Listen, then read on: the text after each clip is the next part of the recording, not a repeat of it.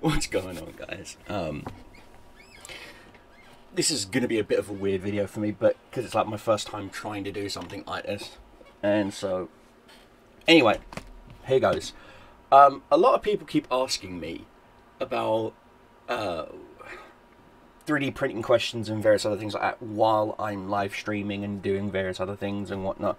And they keep asking me, it's like, how can you print things like, this really cool Nurgle standing for a demon prince from Dark Gods, or this one, which I actually paid a company to print because for some reason my printer was having a hard time printing it. Again, from Dark Gods. I do like Dark Gods stuff. They're amazing sculptors. All the way down to some alternate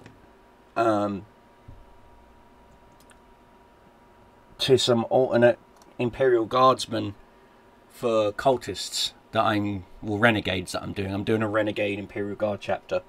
Still going to use the Imperial Guard Codex. The only difference is they're going to be Renegade. So lots of spikes, skulls, things of that nature. But they're still going to be, Astra Militarum, as they've got to be called now, instead of Imperial Guard.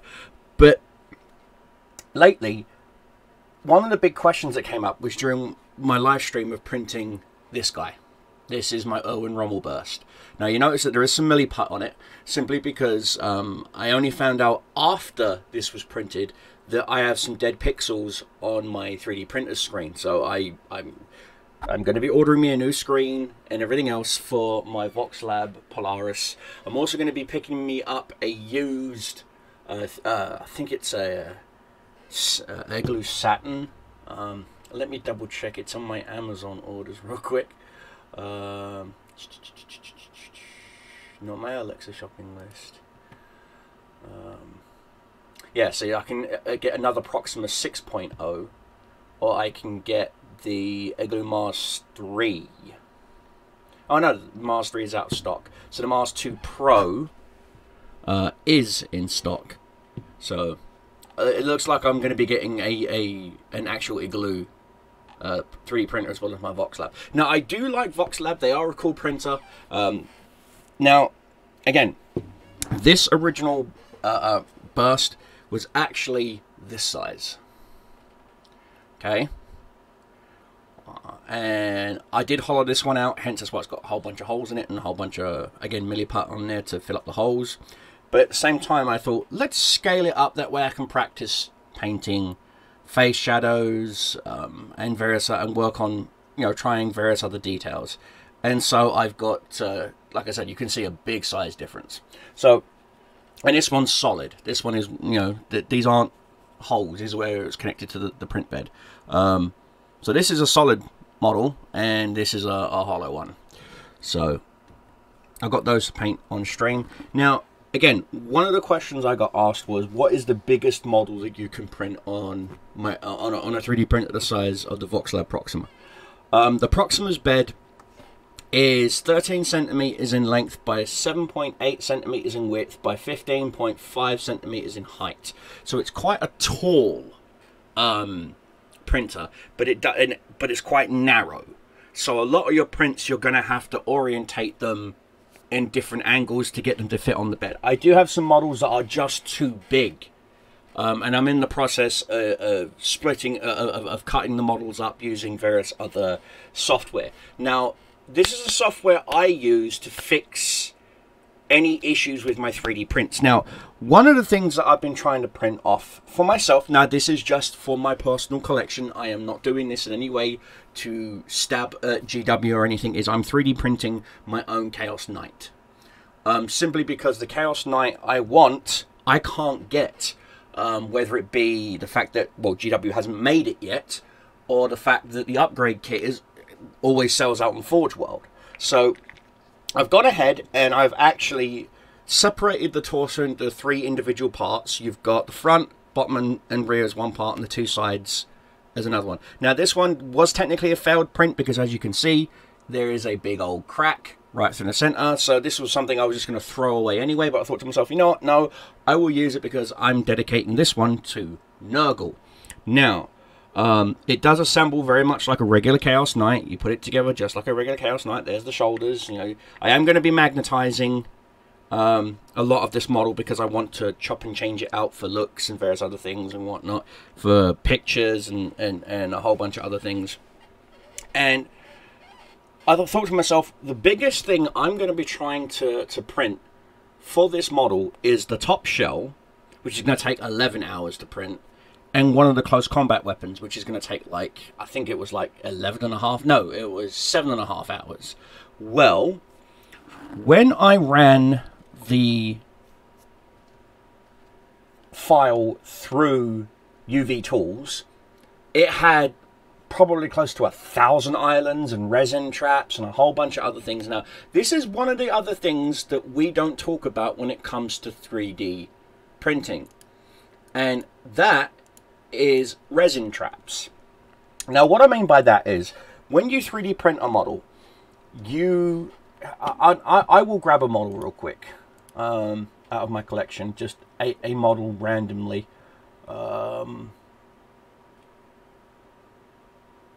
Here we go.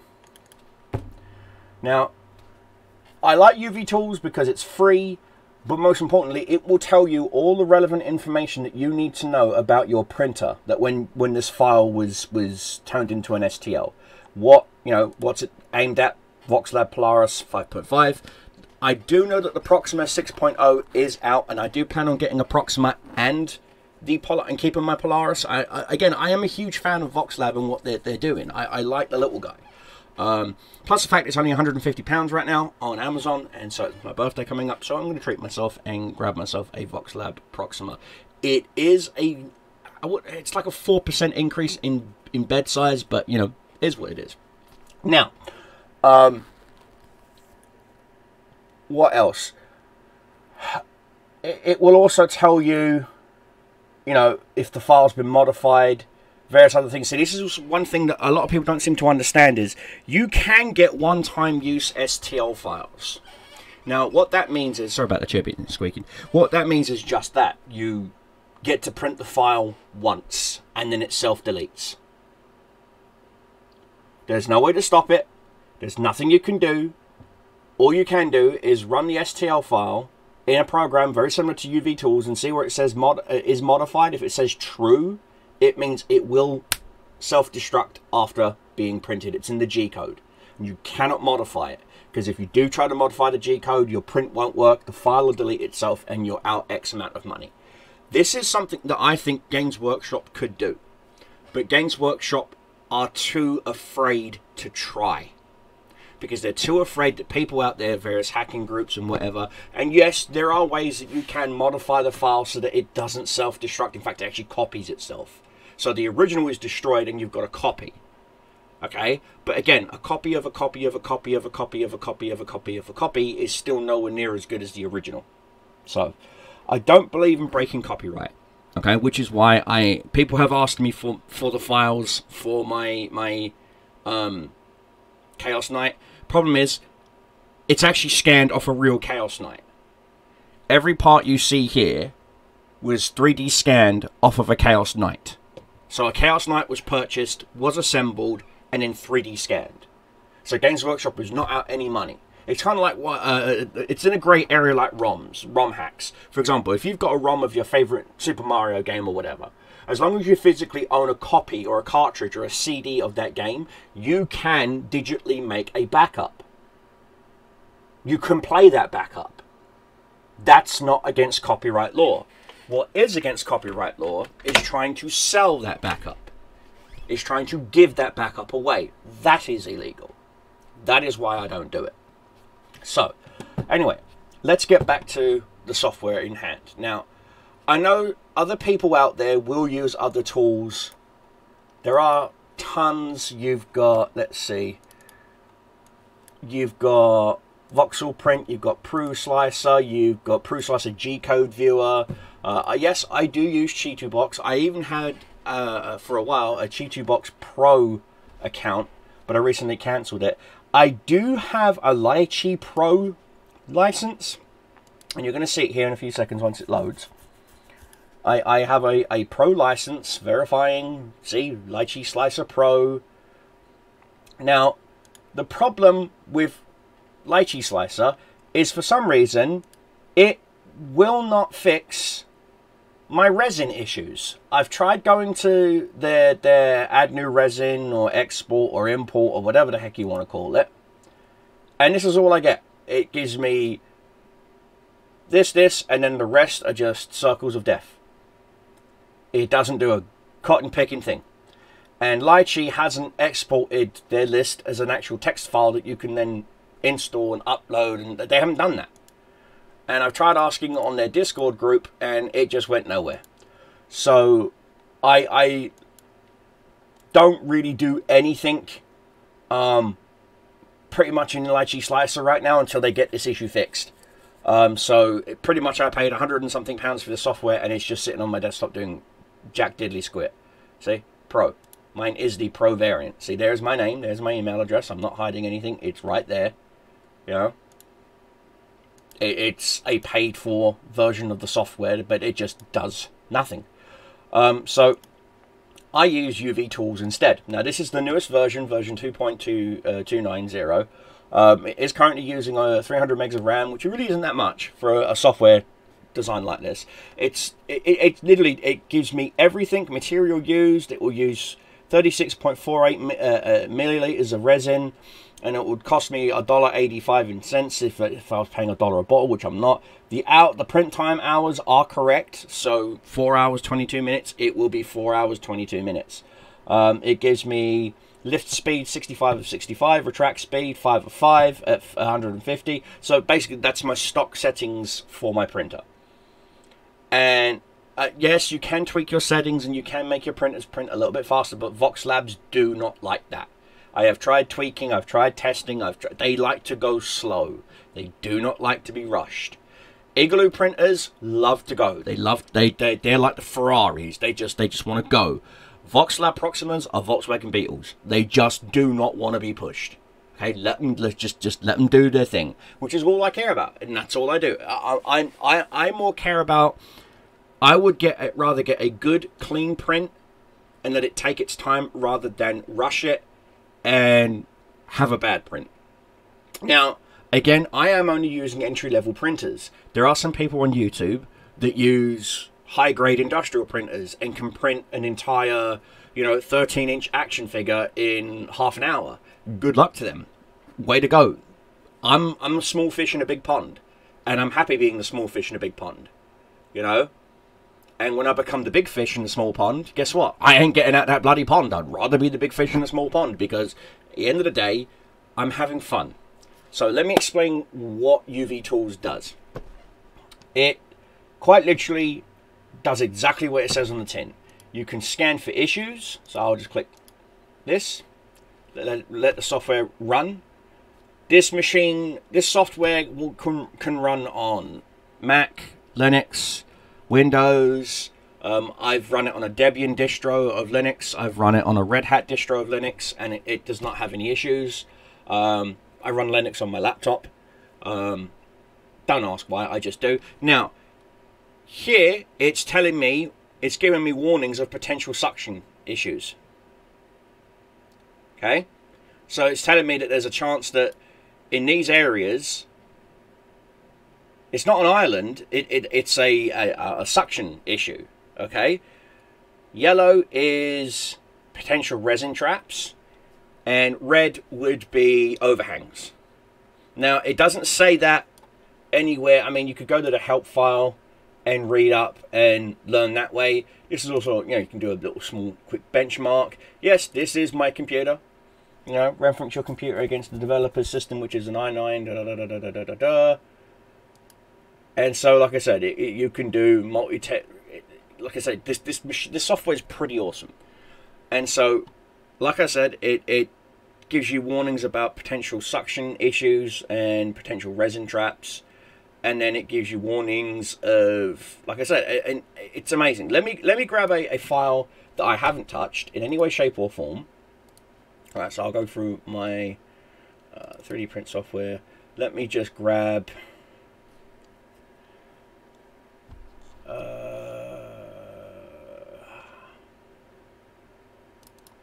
Let me just grab something. Here you go, Hellbrute.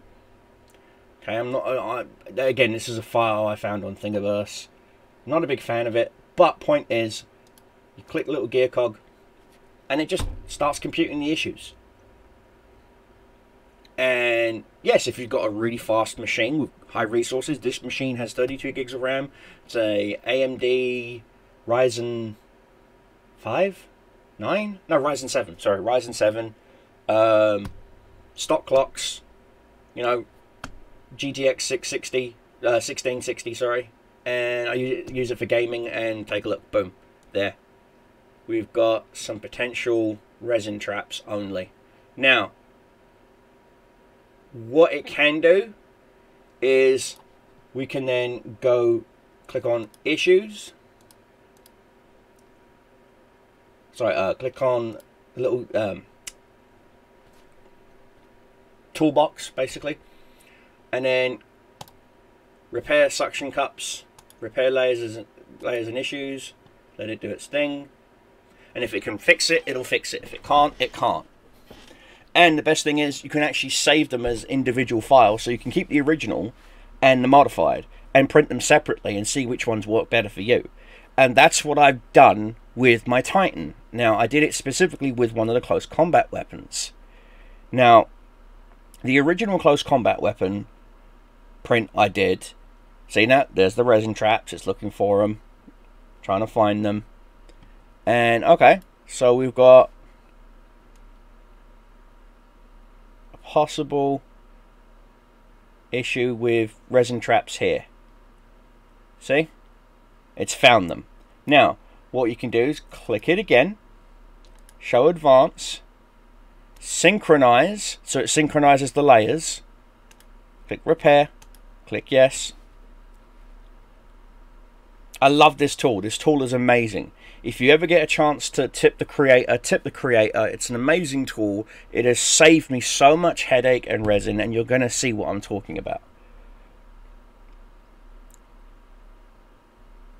This is the sort of software you would expect to see added to a pro variant of like Lychee or wherever. Okay, now one more time, repair suction cups, show, do not click synchronize.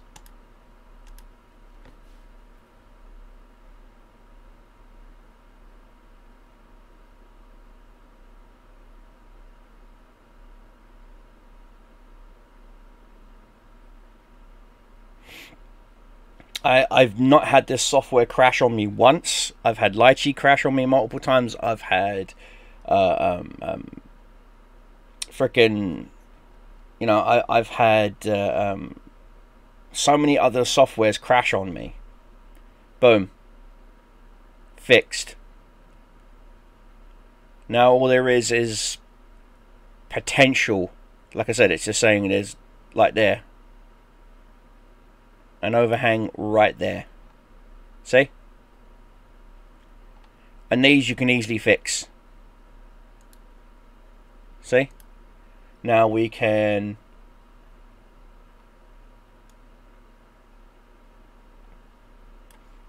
go up to, you can even calibrate it for your specific printer and foot speed and print and everything else. Mine's already calibrated for my printer. So, and then you just click save as, and then you just say, see, Chi2 Hellbrute supported copy, save. Now I could print both of those and see which one prints better, cleaner, faster, and easier. But to save you guys having to come back for a second video, what I'm going to do is show you something really, really cool. So, let's put the video here.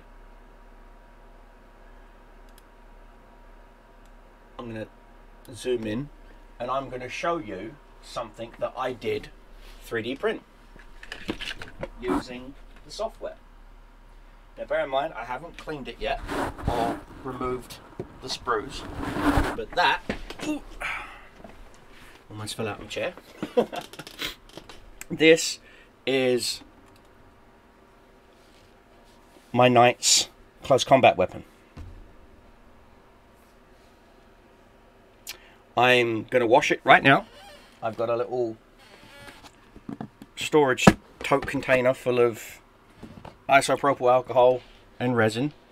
Yes, I touched it with bare hands. What am I, insane? Resin, if you're allergic to it, fine, fair enough. I'm not, so I'm okay with it. I can touch it. Doesn't burn me, doesn't do anything to me. My skin's not that sensitive, but we will err on the side of caution, and we will put on our gloves. Okay, just for all you fuddy-duddy, you know, he's not wearing gloves, he's not wearing a mask, he's not wearing... Yeah, that's right. Now, I was on a tea break, but I also have a nice little scrubby brush. Now, little tough bristly scrubby brush. And what I do is I tend to grab the model in question, just gently get into all the recesses and get all that loose resin out.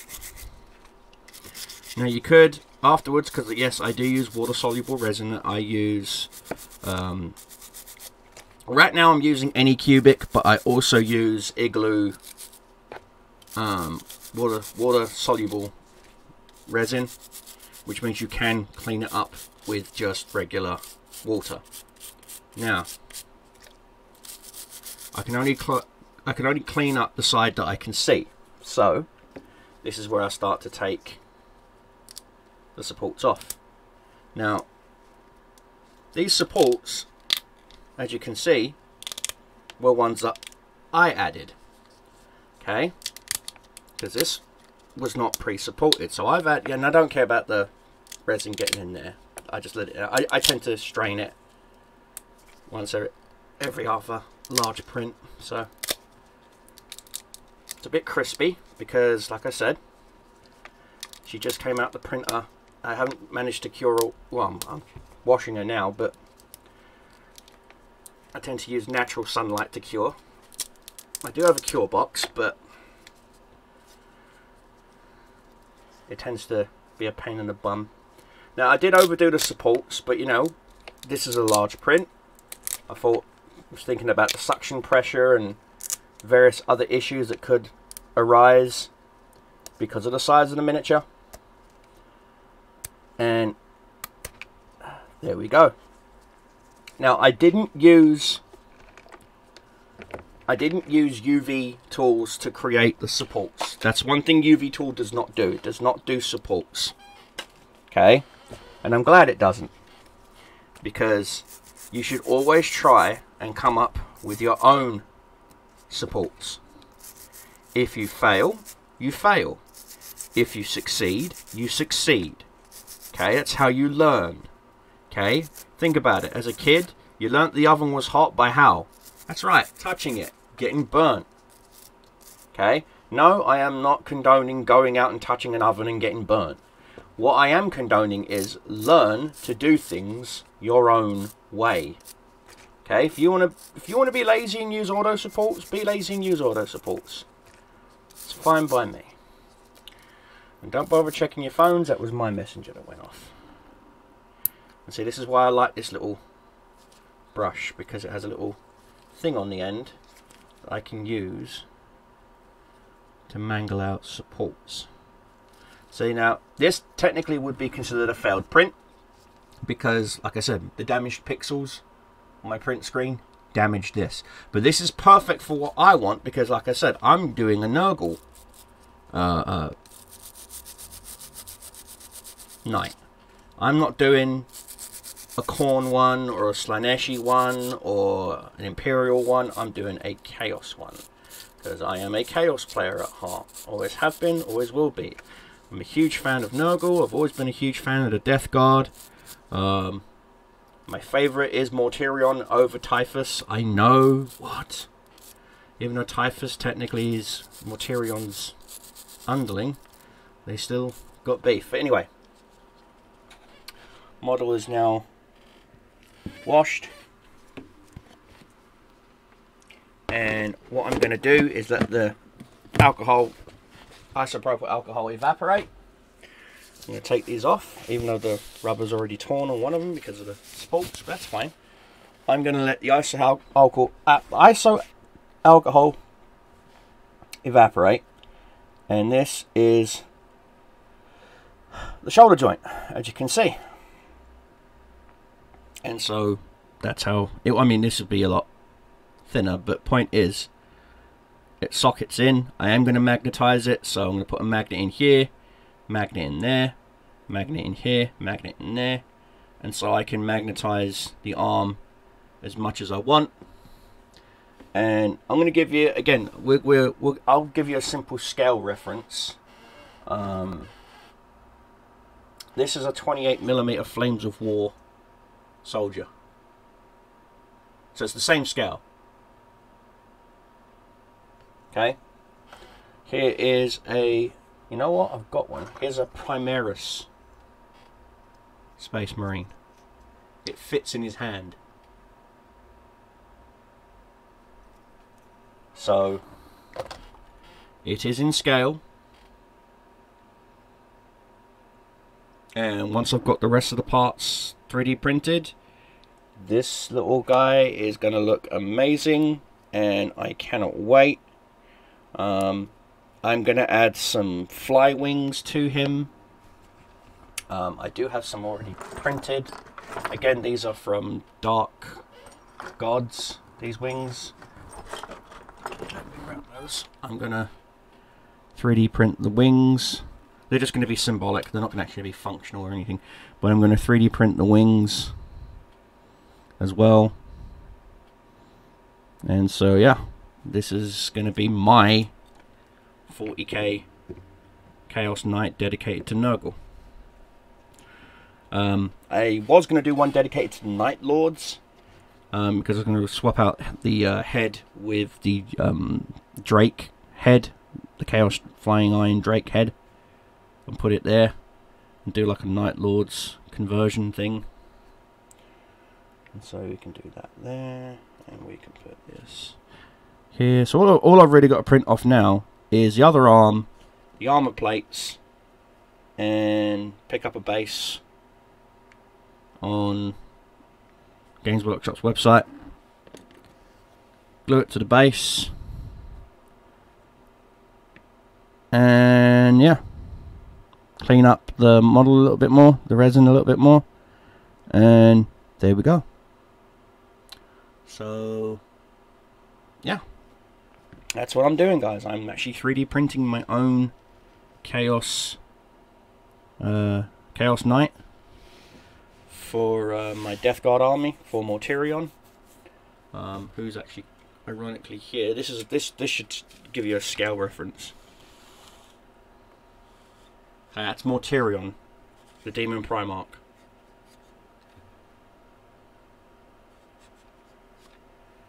That's his power claw. That should give you a scale reference. But anyway, guys, so yeah, the only thing I can really say that did it, that helped me out, is UVTOOLS, because I've tried 3D printing that claw before multiple times and failed. I've gone through 3 FEP sheets, because every time I've failed, it's actually damaged the FEP sheets. And yet I thought to myself, let's give this software a try. Run it through, found the issues, fixed the issues, and it said, yeah, it's ready to print. I'm like, what's the chances of it printing? It said 90-something%. I was like, better than a kick in the teeth. Ran it through the printer, went to bed, woke up this morning, and saw that beautiful claw. I was expecting to see a great big grey lumped mess, and saw that beautiful claw, and a big old grin hit my face, and I thought to myself, I have to do this video. I have to make this video. And so I have to give all the props in the world to UVTOOLS for helping me make and have better, safer prints. I've managed to print now, I think it's like maybe 25, 30 Renegade Guardsmen. I do plan on printing a whole bunch more. I'm in talks with the original artist to see if he's willing to allow me, to send me just a weapons set, because all the weapons that come with the soldiers are all mix. They're set for specific bodies. For example, one body, one arm A, one arm B. I like to mix and match it up, and so I've asked him if he can come up with some generic weapons that I can just cut and swap out for, like rocket launchers, plasma grenades, you know, things of that nature. But yeah, once I start throwing some paint on these Renegade guys, I'll be doing a paint stream over on Twitch as well as YouTube at the same time. Yes, I will be simulcasting, and so you guys can all watch out and have fun and ask questions. So until then, guys, I always end my videos with keep your shells flying, keep your enemies dying. Cobra Commander is out. But in this case, I'm going to end it with, yeah, give UV tools a try if you're into 3D printing.